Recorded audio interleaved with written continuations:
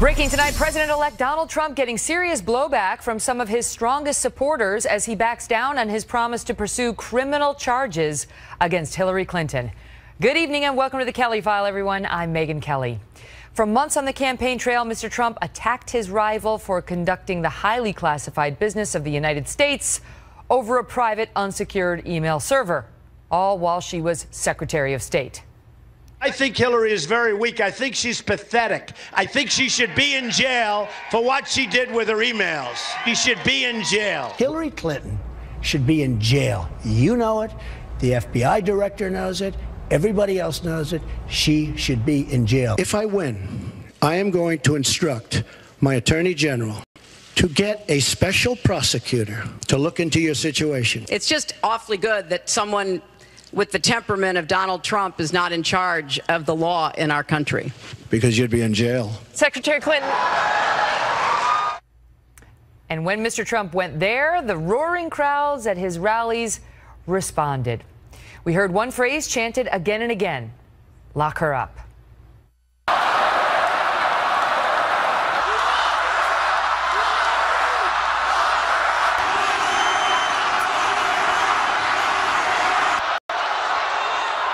She should be locked up. She should.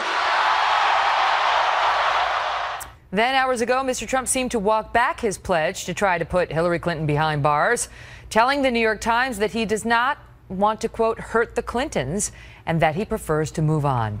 In moments, we'll be joined by Wisconsin Congressman Sean Duffy, who was one of Mr. Trump's earliest supporters, and we'll also speak to author Peter Schweizer, whose book is credited with sparking the ongoing FBI investigation into the multi-billion-dollar Clinton Foundation.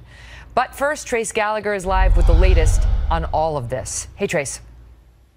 Megyn, right after the election, Donald Trump was even signaling that he was softening his stance on whether he would push to further investigate his former rival, telling our sister publication, The Wall Street Journal, that he hadn't given it a lot of thought and instead wanted to focus on health care, jobs, immigration, and tax reform. And today, the president-elect confirmed it, telling the New York Times, quote, "My inclination would be, for whatever power I have on the matter, is to say, let's go forward. This has been looked at for so long, ad nauseum." And the part where he says whatever power I have on the matter is interesting, considering that those who disagree with him for not going after Clinton are seizing on just that.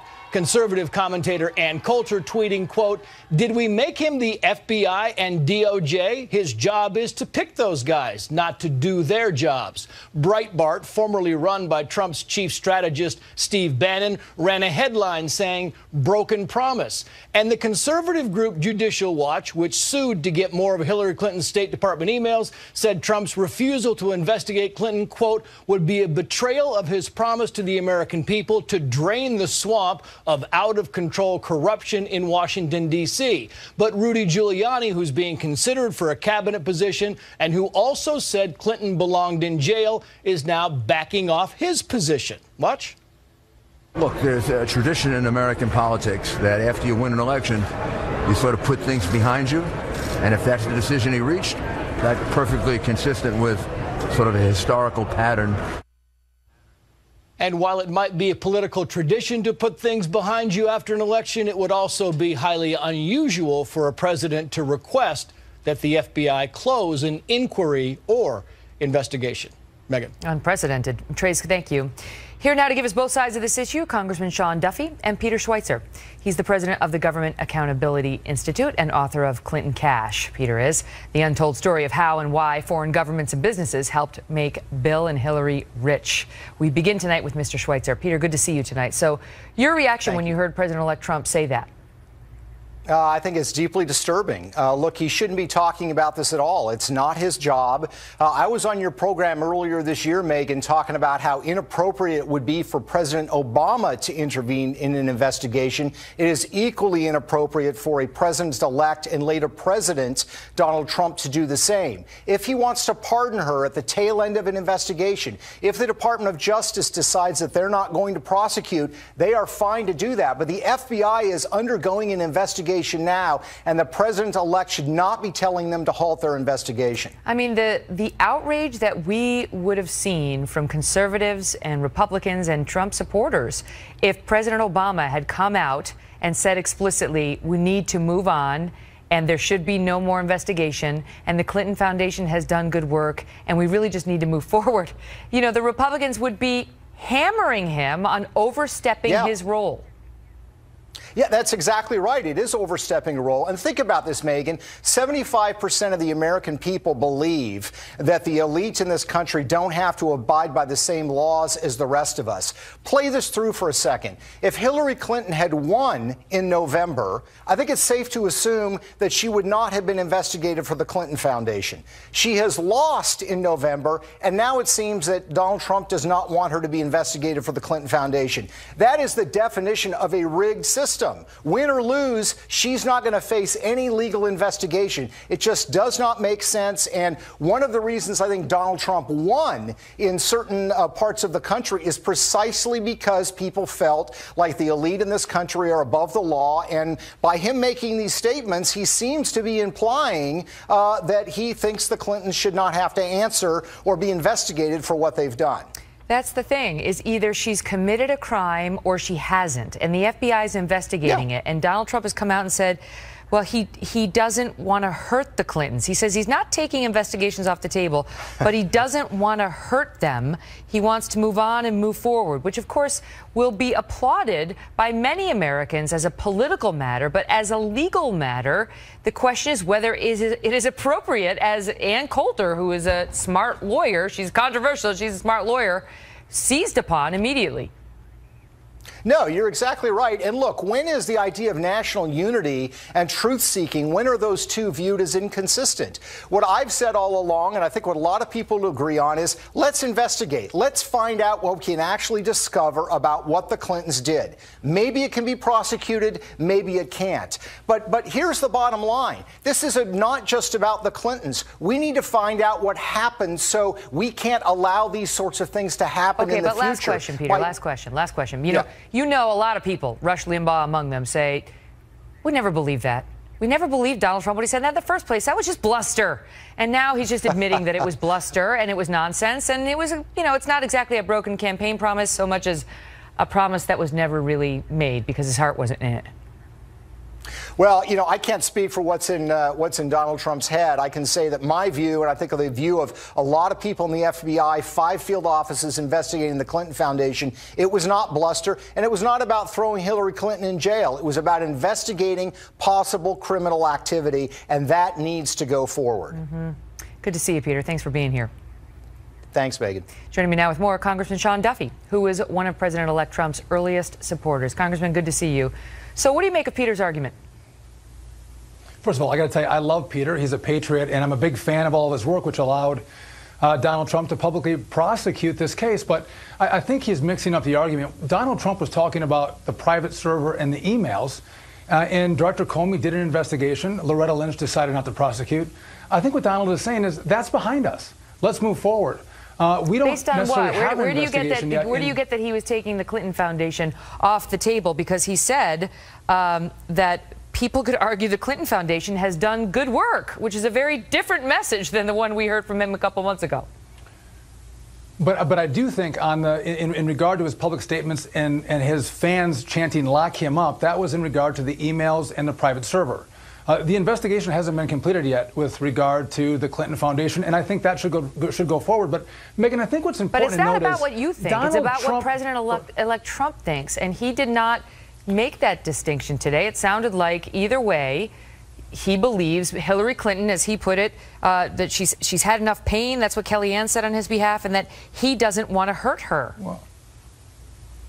Well, I would disagree. Then I do think the investigation should go forward. But can I make another point, Megan? Sure. I think what's important for Donald Trump is if you look back and you blow your political capital prosecuting and going after Hillary Clinton, as opposed to saying, how do I actually make America great again? How do I fight for the forgotten men and women and families and communities who crossed political lines and voted for me, or who haven't voted for 20 years but came out to support my campaign because he was going to fight for policies that were going to make my life better, my family better. They're going to put a chicken in all of our pots.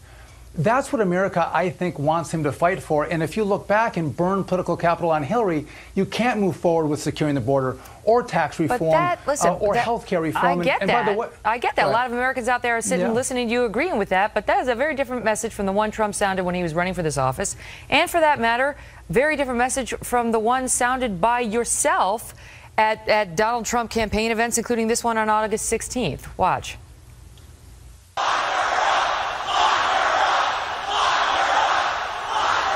We have to elect Donald Trump to do that. We have to elect Donald Trump to lock her up. And now it's like, for the good of the country, we have to move forward. I mean, do you understand how people watch this and they're like, lying politicians who just say anything to get elected. They think we're chumps, that we're going to believe them then, and now we're supposed to believe them again now, even though the two messages appear to be diametrically opposed. But, Megyn, you have to look and say the lock her up chant in Donald Trump were specifically talking about the email server and the emails themselves and secure information on a private server. Comey came out with his statements after that little rally that we had in Wisconsin, which, by the way, was really fun. And I think that's been put behind us. Do you want to have Donald Trump when Comey came out and reopened the investigation, he reopened it. And then Team Trump made a huge deal out of it, and then he purported to close it, and Team Trump continued to make a huge deal out of it, and said the system was rigged, and disagreed with Comey's decision, and wanted her put in jail. But you as a lawyer, Megyn, and me as a former prosecutor, do I want Donald Trump to then say, no, I am going to be the FBI head, and I'm going to head the Department of Justice, and I'm going to force them to reopen an investigation that they closed. The lawyers, who happen some of whom happen to be anchors, actually said, we accept the FBI's decision. They've made it clear. But you guys were the ones saying, lock her up. And now tonight, it's a 180, and we're supposed to pretend the magic of videotape does not exist. Megyn, I actually agreed that, listen, I was going to take Comey at his word because I didn't have all the evidence. I didn't sit inside the FBI. So I publicly was out there saying, whatever Comey decides, I think we have to go with. Okay. But your candidate did not feel that way. And now he's the president-elect. You see? So, I mean, you understand the frustration of some of Mr. Trump's supporters and the frustration of just reasonable people who see them. I'll give you the last word. But, Megyn, you do want you want him to fight for the policies that are going to help the economy of middle America that elected him, and you can't do that if you have a political fight with Hillary Clinton. Let's move forward and start making America great, which isn't putting Hillary Clinton in jail right now. Great to see you, Congressman. Thanks for being here. You too, Megyn. So, also tonight, new questions about whether intense media coverage, and it has been intense, of a white nationalist meeting in Washington. The thing had like 285 people, disturbing, but does it justify the amount of wall-to-wall coverage that we have seen of this group and the repeated demands to have Donald Trump denounce this ugly group, which he's done, but they want it done in stronger terms and so on and so forth? We'll have reaction on that from former Intel Committee Chairman Pete Hoekstra and Democratic strategist Robert Zimmerman. Plus, the president-elect goes face-to-face with the New York Times in a meeting that made headlines on waterboarding, peace in the Middle East, and Mr. Trump's relationship with President Obama. Howie Kurtz and Mike Huckabee are next with the news. They are so dishonest, folks. You can't even read articles in certain papers anymore. New York Times is a total lie.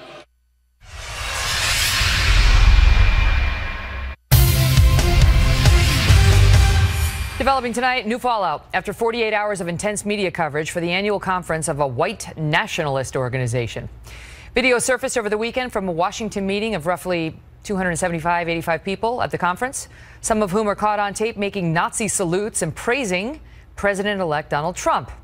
While Mr. Trump has been called on several times to disavow the tape and the group, which he has done, there are growing questions tonight about whether all the media coverage is giving this group exactly what it wants. Trace Gallagher is in our West Coast newsroom with more. Trace? Megyn, the controversial video showing a few hundred members of alt-right movement praising Donald Trump and raising their hands in a Nazi-type salute was posted by Atlantic Magazine, which is doing a documentary on Richard Spencer, who is the man now the primary face of the alt or alternative right movement. We're not showing the video or putting up Spencer's racist anti-Semitic remarks because it's become apparent that Richard Spencer, who is well-educated and from an affluent family, is reveling in the national coverage and reportedly using it to promote and recruit. For example, this weekend's alt-right gathering in D.C. was attended by fewer than 300 members and covered by between 50 and 75 journalists and photographers. Before latching on to the Donald Trump campaign, alt-right, which has been around for about 8 years, mostly operated from the fringes of the internet. Donald Trump has now disavowed the alt-right, telling the New York Times, quoting here, "It's not a group I want to energize, and if they are energized, I want to look into it and find out why." Critics say the group was partially energized by Trump's new chief strategist, Steve Bannon, who formerly ran Breitbart and told Mother Jones magazine that Breitbart was the platform of the alt-right, though Bannon says he strongly rejects the anti-Semitic and racist elements of the group. And Donald Trump has defended Bannon, saying, quote, "I've known Steve Bannon a long time, and if I thought he was a racist of alt-right, I wouldn't even think about hiring him." We should note there are no estimates on how many alt-right members there are because the group has no formal structure. Megan. Trace, thank you. Joining me now, former Michigan Congressman Pete Hoekstra, who's an advisor to Donald Trump's transition team, and Robert Zimmerman, Democratic strategist and DNC committee member. Now, look, unlike these other channels, we are not going to wallpaper this show with this guy from the white nationalist group. I'm going to show one very short clip of what he was doing, which has been so controversial, and it went on and on and on. Viewers, be advised, it's hateful and disgusting and all the things you think it's going to be. Watch. Hail Trump! Hail our people! Hail victory!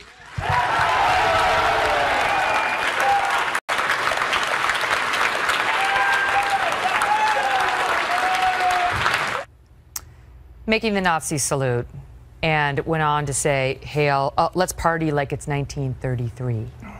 Robert, you want to set this up for us? Why? I mean, everyone understands the hatefulness of the group, but why is it on Donald Trump? Well, it's on Donald Trump, and it's Donald Trump's responsibility as our president-elect, because since Election Day, we have seen, according to the Anti-Defamation League, a record rise in hate crimes, especially amongst young people using the language from the Trump campaign. And because at the same time Donald Trump says that he would never hire Steve Bannon if Bannon was from alt-right, Bannon acknowledged that he made Breitbart the platform for the alt-right or the white supremacist movement. That is, he did say that to Mother Jones. He's since denied it. But the thing is, Robert, and I'm going to get to Congressman Hoekstra in a second, but the thing is, you know, how is Donald Trump responsible for the hateful rhetoric of a group that likes him? Let's be very clear. According to Speaker Paul Ryan, Donald Trump engaged in racist rhetoric in the campaign. Of course, the birther lie contributed to the racist climate in the campaign as well. So the point simply here is Donald Trump, as our president-elect, has a responsibility to unite the country and bring it together. It shouldn't be when he speaks to the New York Times editorial board with the same energy he used on Twitter to condemn Alec Baldwin on Saturday Night Live or condemn the cast of Hamilton. He should be using his energy to condemn. He should be using his energy to condemn the extremist bigotry that we're witnessing in the hate crimes. But the thing is, Mr. Hoekstra, so he's come out, Donald Trump has said, and he said, I disavow them, I condemn them, I want nothing to do with them. But he's saying he doesn't want to call more attention to them. And honestly, to see the wall-to-wall coverage we've seen of this some places, you would think that instead of 285 of them in a restaurant, we're talking about 285,000. I mean, it's a fringe group that's looking for attention. They want to be on the Kelly File. They want to be on these shows wall-to-wall. Well, that's exactly right. And they've played the media beautifully. And, you know, they're working with a willing accomplice. These folks want to destroy Donald Trump. They've gone after Bannon. They've gone after Pete Sessions. They've gone after Michael Flynn. You know, they're not giving this president a break at all. The clear thing here is Donald Trump has disavowed this group, and he is moving forward, and he's talking about what he's going to do to make America better for all Americans. Robert's point is that he needs to more forcefully come out and condemn them. We've seen this elsewhere, too. This is one example from the Anti-Defamation League saying he should be doing more to discredit these people. Same guy came out and said he has to clearly state these are not American values, that their ideology is in conflict with American values. That's what we depend on our president to do, to set these people straight.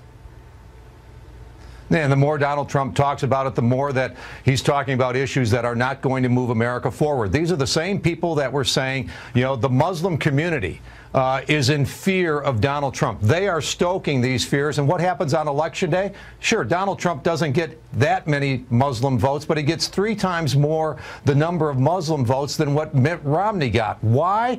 Because there are a number of Muslims who are very serious and seriously concerned about ISIS, and they're finally glad that we're going to have a president that is going to take on ISIS. Why? Because ISIS is killing more moderate Muslims around the world, and they're glad that we have a president who will focus on that. So let me ask you, Robert, what do you think? This is a media storm that's a fake story. All right, let's talk about the media storm for a second, because Sean Spicer, who's the deputy over there at the Republican National Convention, was on with our friend Wolf Blitzer on CNN today, and this happened. Watch.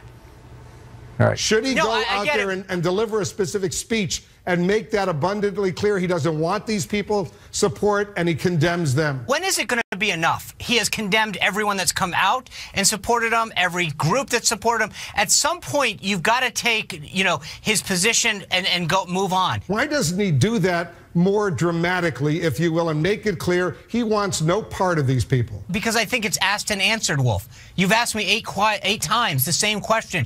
I've told you what his position is. What exactly does Donald Trump need to do to satisfy, the folks who are paying attention to this group?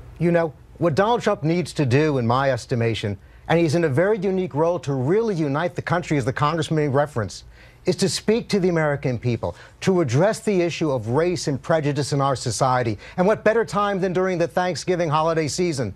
Because he has an opportunity here. It's to speak not just to the neo-Nazis that we witnessed, but let's remember the record rise of hate crimes throughout our country. It's not a fake crisis when a swastika is painted on a wall of a home in a neighborhood, or where Muslims or the gay community, or in fact the black community, are feeling frightened or dealing with actual epitaphs thrown at them. He has to talk about the fact that how he's going to bring our country together. We're not going to solve this problem by ignoring it. Okay. That just gives fuel to the opposition.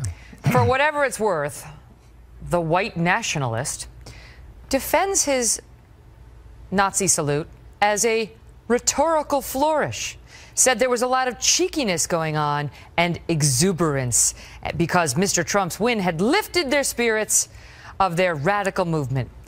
So there you have it, all sides, including that of the white nationalist group, something you never thought you'd say on national TV. Great to see you both. Good to Thanks, be with guys. you. Breaking tonight, Fox News confirming that President-elect Donald Trump has offered Dr. Ben Carson the top spot at Housing and Urban Development. Dr. Carson says he wants to take the holiday to think it over after earlier suggesting he wasn't interested in a cabinet position in the Trump administration. He's scheduled to join us on this broadcast tomorrow night. Maybe we'll force an answer out of him. Don't miss that. The news comes on the same day that Mr. Trump went face-to-face with the New York Times over how the paper is covering and has been covering the president-elect and his new administration. For more on that, we go to Fox News Media Buzz host Howie Kurtz. Hey, Howie. Hey, Megan. Donald Trump constantly criticizes what he calls the failing New York Times and then threatened a lawsuit during the campaign. So it was something of a surprise when he agreed to a meeting today. Even more of a surprise when he canceled it, tweeting that the paper had tried to change the terms and conditions and continues to cover me inaccurately and with a nasty tone. The Times says it was Trump who tried to drop the on-the-record portion of the meeting, but within hours it was back on, with publisher Arthur Sulzberger Jr. sitting next to the president-elect at the Manhattan newsroom. And Trump, who had been keeping a low profile, made plenty of news. Trump said he had changed his mind on the use of waterboarding and other forms of torture, deciding it's not effective, after talking with retired General James Mattis, who he's seriously considering to run the Pentagon. Trump dug in against taking action to resolve potential conflicts of interest involving his global real estate empire, refusing to rule out meeting business partners in the White House. And he won't distance himself from his children, who will be running it. If we're up to some people, said Trump, I would never, ever see my daughter Ivanka again. And speaking of family,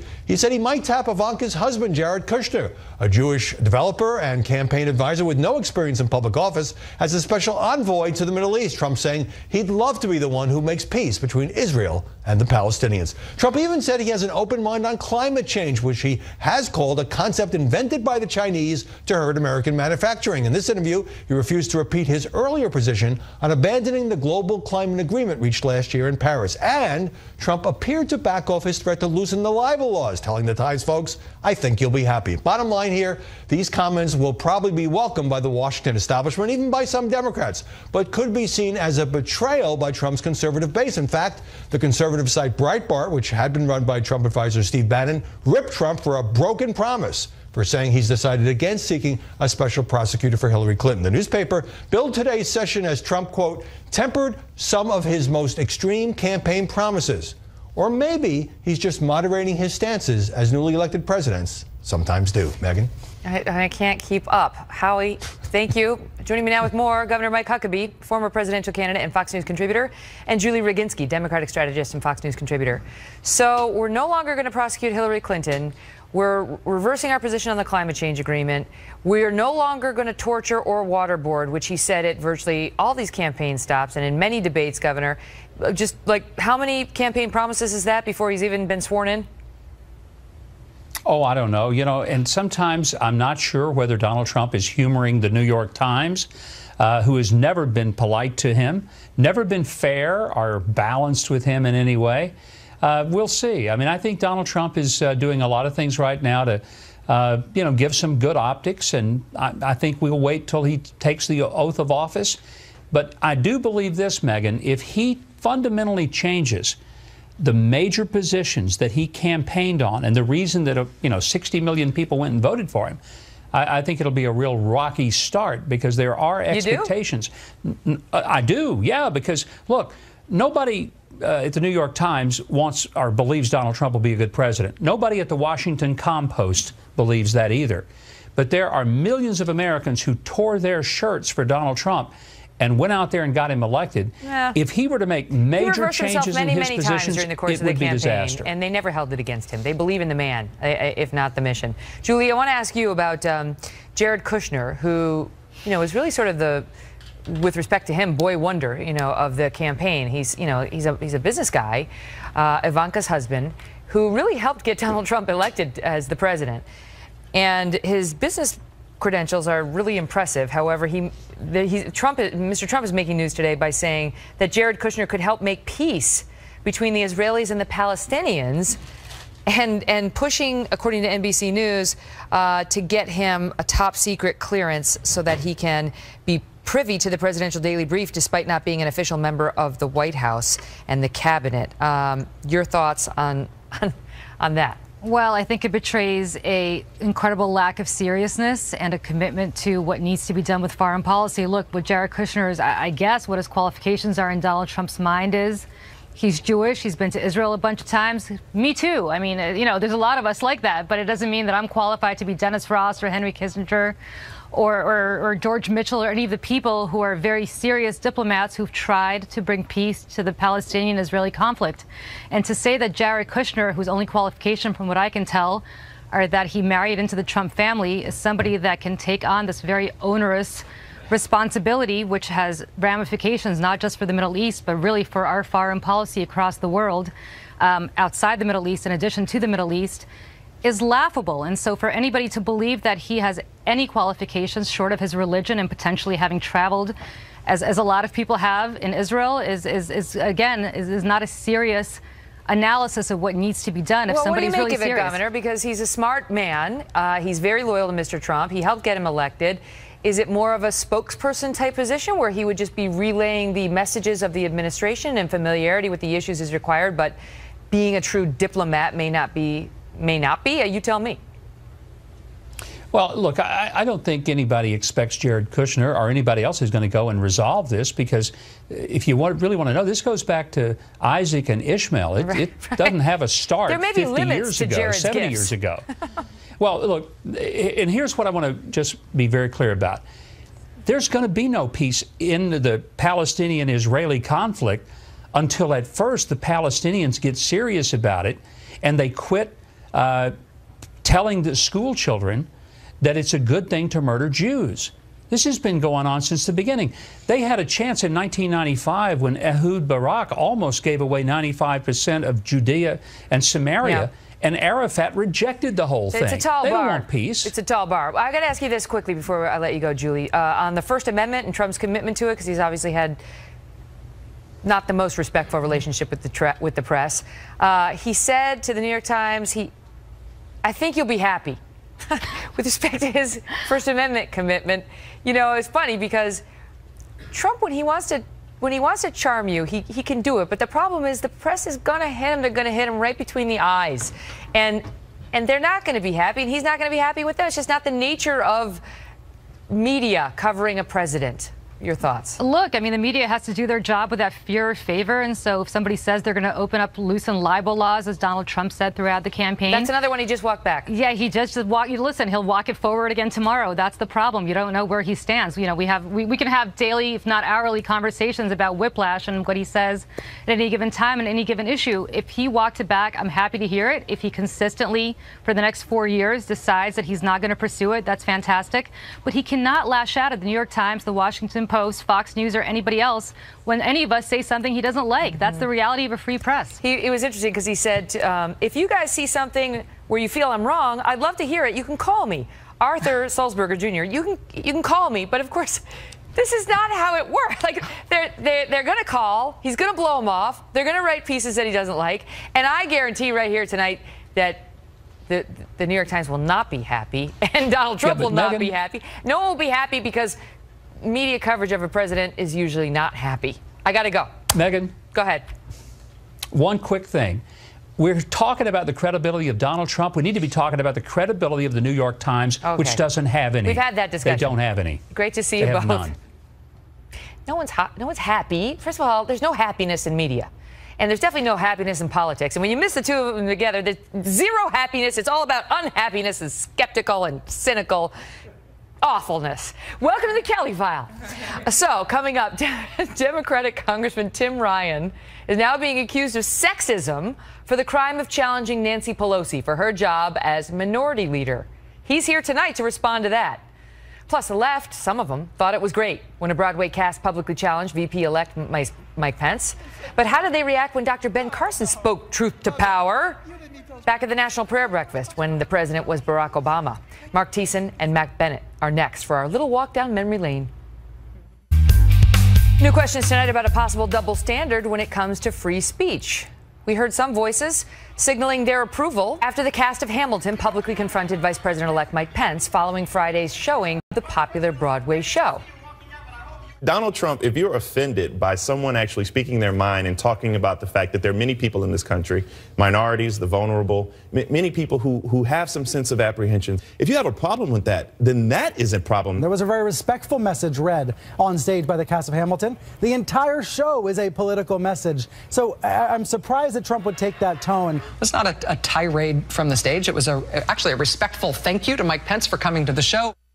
Respectful. But remember back in 2013 when Dr. Ben Carson was openly critical of President Obama at the National Prayer Breakfast? We heard very different reactions back then. It was one of the more shameful appearances I've seen in Washington in my career. It is a way for people to commune with the God of their choice. And this guy turns it into a Republican talking point political session. I think it's really not really an appropriate place to make this kind of political speech and to invoke God as his support for that kind of point of view. Joining me now, Mark Thiessen, Fox News contributor and former chief speechwriter for President George W. Bush, also an AEI fellow, and Matt Bennett of Third Way. Great to see you both. So good to see you, Megyn. It's not the same people. We're just trying to make the point. And there's been hypocrisy on the right, too, for that matter, in praising Dr. Carson back in the day, but condemning the cast of Hamilton today. Your take on it, Mark Thiessen. Well, first of all, there's a long tradition of speaking truth to power at the National Prayer Breakfast, and it didn't start with Dr. Ben Carson. It actually, in 1994, Mother Teresa came to the National Prayer Breakfast and stood in front of Bill and Hillary Clinton and gave a powerful message against abortion. And then, you know what? She invoked God, because that's what you do at the National Prayer Breakfast. She was stood inappropriate, as Mother Teresa often was. Blessed Saint Teresa of Calcutta was not inappropriate, Megyn. No. And she stood there while Bill and Hillary Clinton were stone-faced, and the crowd applauded and said, "There are no unwanted children. If you don't want your children, give them to me." And they were completely flummoxed. What Dr. Carson did. Well, what you do at the National Prayer Breakfast is a place where leaders are called to present their views and their opinions on moral questions facing the day. Hamilton is a musical on Broadway. They're paid to sing and dance and entertain us. To entertain us for $850 a ticket. Now, if they want to take their show and be rude and turn it into a platform to attack Trump and Pence, that's their prerogative, but they have to realize that they look absolutely ridiculous to the rest of America when they do it. Well, look, it's tough. When Mark invokes Mother Teresa, that's a tough start for me. You got to understand, Megan. But no good way out. I will say, when it comes to Barack Obama, he's been very clear that people have the right to speak their mind. If you remember when that protester was shouting at him near the end of the campaign, he hushed the crowd and told them to be respectful of the guy, and particularly because he was elderly. Yeah, but you remember many on the left were outraged at Ben Carson for what he did at that prayer breakfast. Same types of complaints we heard from the right in response to Hamilton. Yeah, there's no shortage of hypocrisy, if you point out. But look, Dr. Carson was standing at the president's podium. He was lecturing the president about policy. Mike Pence was trying to see a Broadway show. Well, but Carson was doing it in kind of a snide way, talking about death panels. If you look, but the guy lecturing Mike Pence, our vice president-elect, has tweeted out about hoes, calling women hoes. I'm saying. But when he wasn't lecturing him, he was. I thought it was actually quite a respectful comment that he was making. This guy who was talking had just played a vice president on stage. I don't think he felt that they could pass up the opportunity to make he also slept in a Holiday Inn last night, but it doesn't necessarily make you the person to, advise the vice president-elect. Although, he should have. Listen, I tend to like, sort of these open statements from all sides because it's quintessentially American, and more speech is better speech. He should have taken Aaron Burr's advice, which is talk less, smile more. Okay, bye. Nancy Pelosi's challenger next. Well, Nancy Pelosi's 14-year reign as the head of the House Democratic Caucus may be in serious jeopardy as 43-year-old Ohio Representative Tim Ryan mounts a challenge to his one-time mentor. He says it's nothing personal, but now he's being denounced as sexist just for throwing his hat in the ring. Joining us now, Representative Tim Ryan. Great to see you, sir. So, yeah, somebody over at Think Progress says the thing where an obscure male backbencher thinks he deserves to replace the most accomplished woman in Congress is how sexism works. Your response? Well, I got a lot of respect for Nancy Pelosi. She's a historic figure, but this is not about the leader's gender. This is about the leader's record. And we are down over 60-some seats since 2010. We have the smallest Democratic number in our House caucus since 1929. We're not winning. And if this was a football coach or a baseball manager, we would be trading him in for someone new, and I'm asking the opportunity to do that myself. Do you think Nancy Pelosi resonates with Democrats in the Rust Belt in places like Ohio, where you're from? Well, the whole premise of me running is saying that I don't think the current leader can connect with people in the areas of the country that we need to connect in order to get back into the majority and push programs that are going to increase jobs and wages and secure pensions in places like Youngstown, Ohio. And I think we've turned into a coastal party. We are no longer a national party, and that was proven on Tuesday night. And if we want to get back to being able to win races in the South, in the industrial Midwest, we need some new leadership, a new message, and a new agenda. They say she's got a legendary ability to unite your party. Well, I think Donald Trump does too, Megan. So. Well, we'll watch. The elections are on November 30th. They say you're a long shot. She's got a lot of power. We'll find out whether she holds on to it. Great to see you, Sarah. Thanks for being here. Thanks for having me. We'll be right back. Big news! My new book, Settle for More, is #1 on the Barnes & Noble bestseller list. Thanks to all of you, and thank you so much for buying it. Wanted to share a few Facebook posts with you. This one from Meg Grassley, who writes, "Loving your book, can't put it down.